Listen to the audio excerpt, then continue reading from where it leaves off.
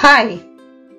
From our audiobook series, today's story is The Jumbo Man and the Hungry Traveller. The Jumbo Man lived in a cave in the forest. One day he was roaming around and met a traveller who seemed to have lost his way in the forest. The traveller was hungry and was shivering due to cold.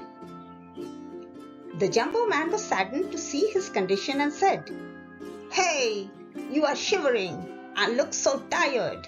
Come and take some rest in my cave." The traveller was delighted and said, "Thank you for this offer," and started following him. As they walked along, the Jumbo Man found the traveller blowing air through his mouth at his fingers. Jumbo Man asked, "Why are you blowing air through your mouth at your fingers?" "The hot air coming out of my mouth helps to keep my fingers warm," said the traveller. They reached the cave. Jumbo Man served the traveller with a bowl of hot, steaming soup. This time, the traveller started blowing air from his mouth at the steaming hot soup. Jumbo Man was surprised at this and asked, "Is the soup so cold that you have to make it hot by blowing hot air from your mouth?"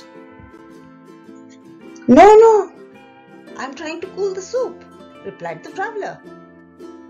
This aroused suspicion in the mind of the Jumbo Man, and he cried out loud at the traveller, saying, "You are blowing both hot and cold air from the same mouth. I don't trust you. Run away from here as fast as you can, or I'll kill you."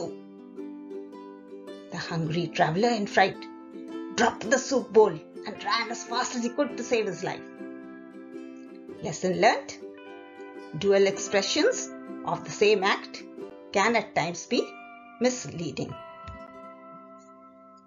Please do like, share and subscribe to this channel. Till next time, bye bye.